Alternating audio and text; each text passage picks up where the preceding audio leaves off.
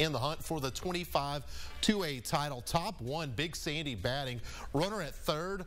Hoffman with a chopper to shortstop. The throw is going to be tough going across the diamond. It is wide. That's going to allow Thompson to score, and it's a 1-0 lead for the Wildcats. Still in the first, 7-0 at this point. Thompson now at the plate, ripping this one to the gap. He ends up with a double. Here comes Mallet. He scores. It was 8-0 Wildcats before the Rebels got a chance to grab the bats. Now Jackson Sylvester steps in.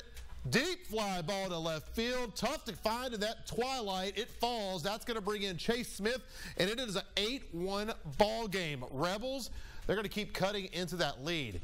Ethan Urbo lining out to right field. Sylvester, he's going to tag at third, and he will slide in safe. It's 8-3 at that point, and let's go to the scoreboard. Right now, they are in the 6th inning. It is still going on. Big Sandy leading in a shootout, 19-15.